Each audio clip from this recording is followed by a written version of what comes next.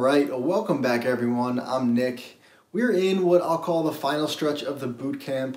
The next bunch of videos are going to be fairly easy. We're just going to look at some of the main common components that we put into our SwiftUI apps. So if you've been following along so far, I definitely want to thank you for watching, and I hope you guys are learning something. We are really covering all of the basics in this course.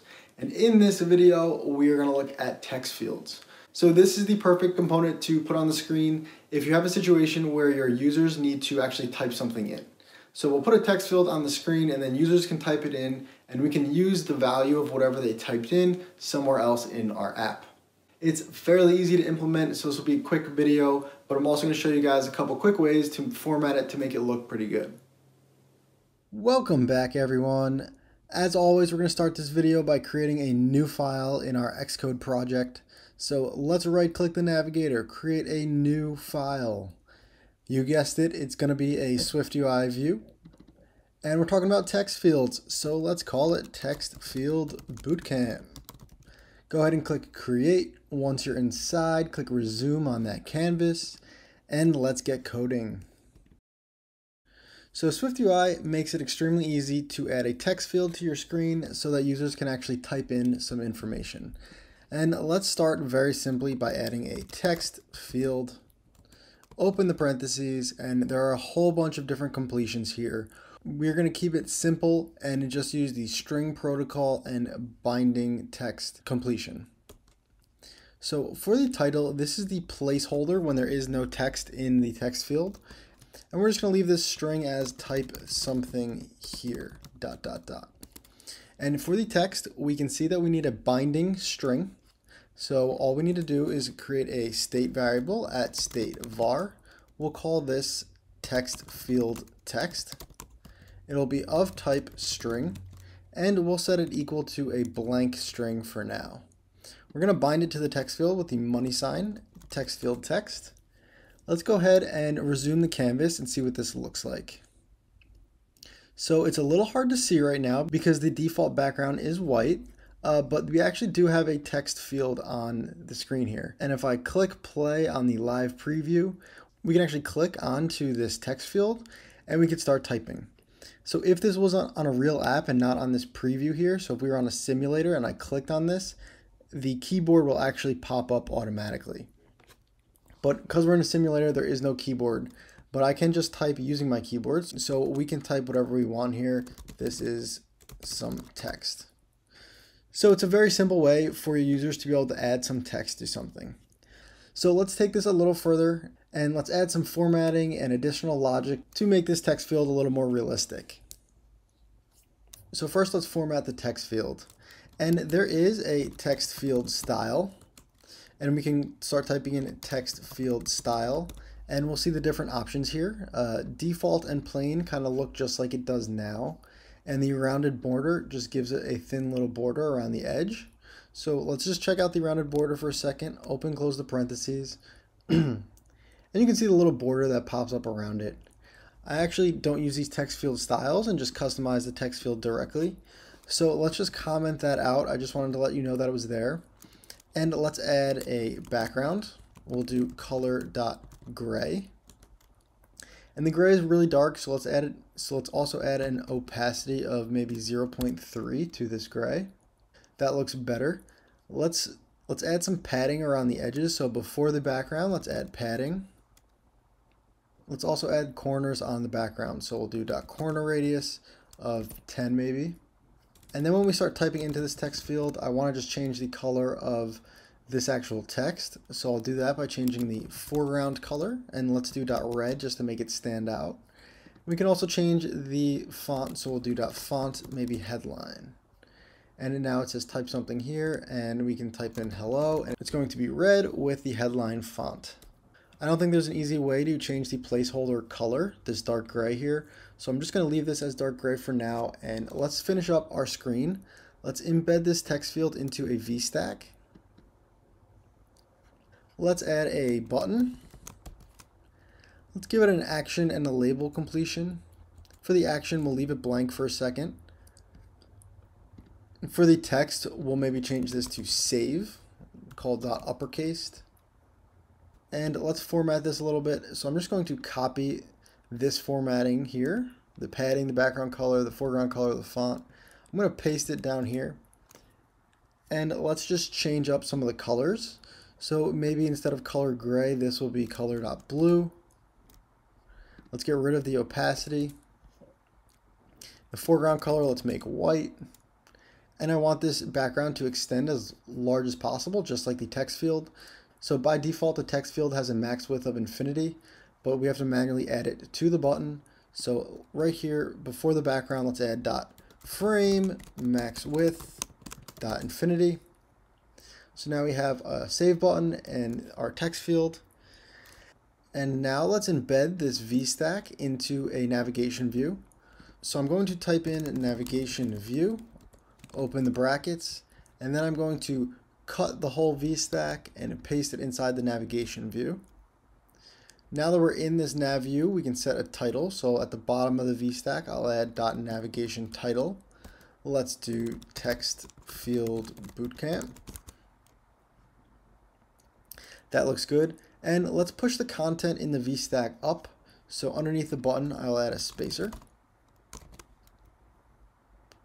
And let's add some padding around it. So around the whole VStack, let's add padding.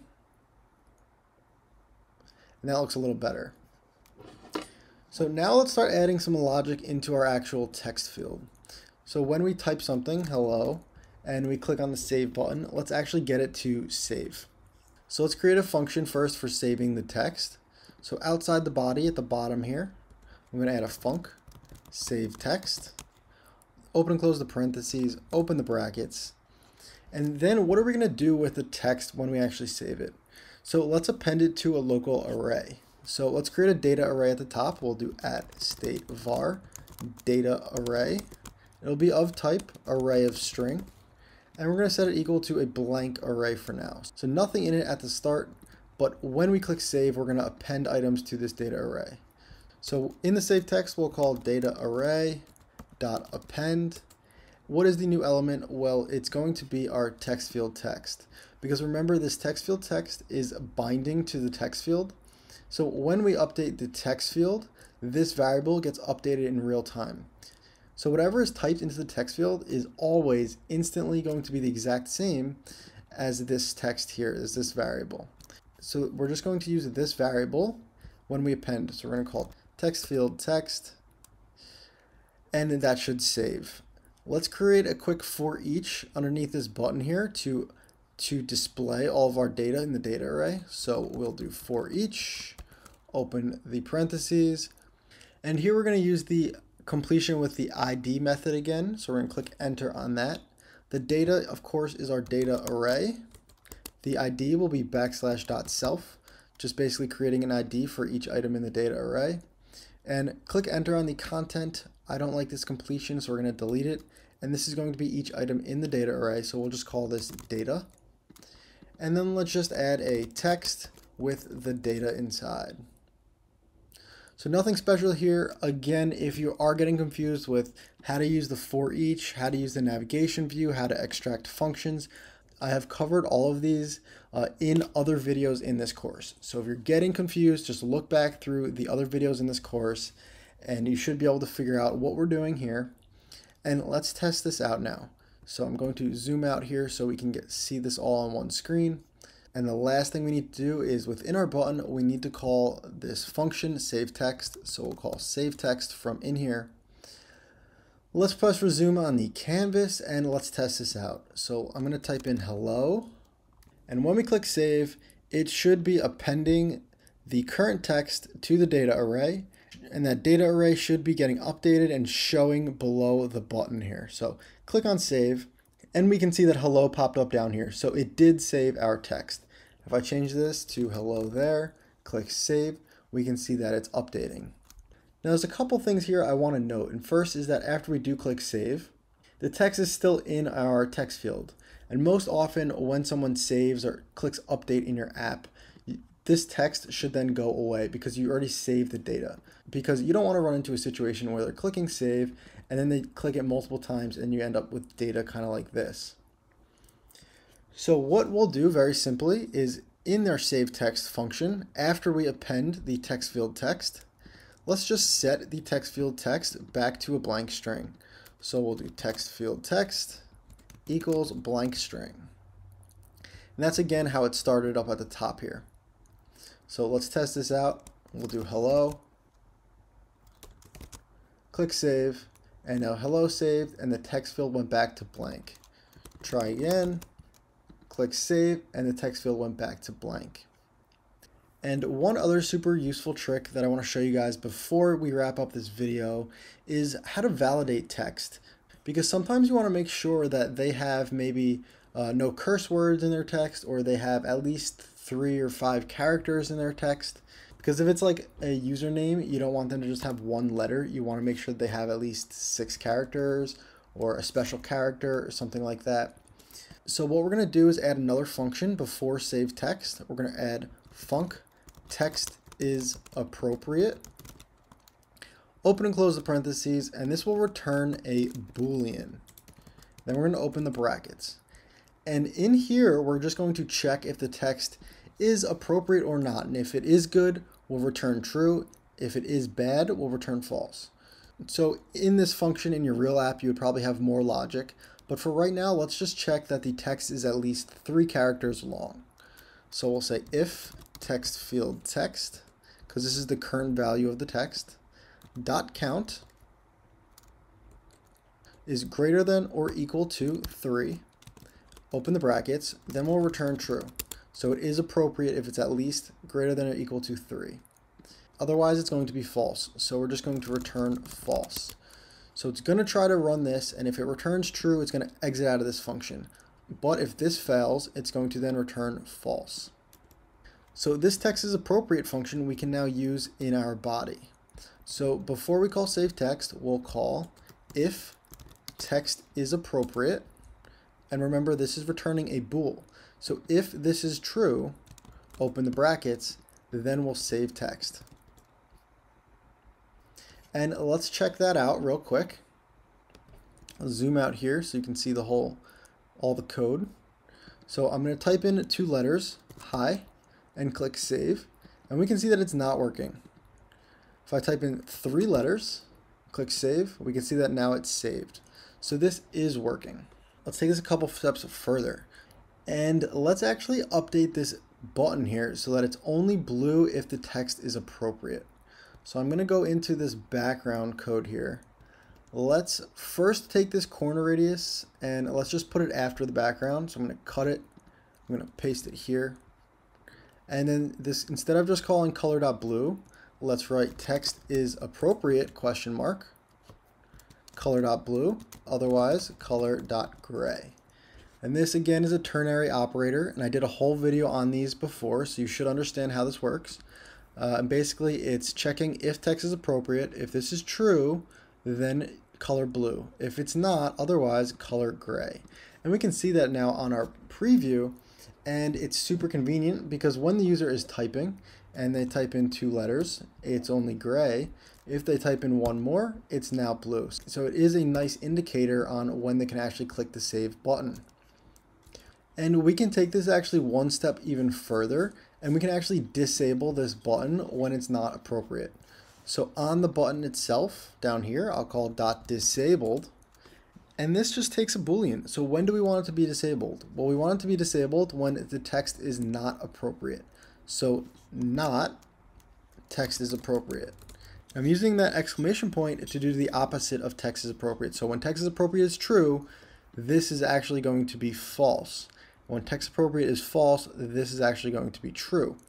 So let's test it again. And when I'm in my app here and I try to click on the button, it doesn't even let me click on it because it's disabled. And when I type 3 letters, it can now let me click on it and we can save our text. So that's it for this video. You guys now know how to use the text field. Before we go, I will just mention that in the text field, when we go to set that up and open the parentheses, there are a bunch of completion options. And we use this very basic one. But if you wanted an action to run when someone actually clicks onto the text field, you can use this completion here with the on editing changed.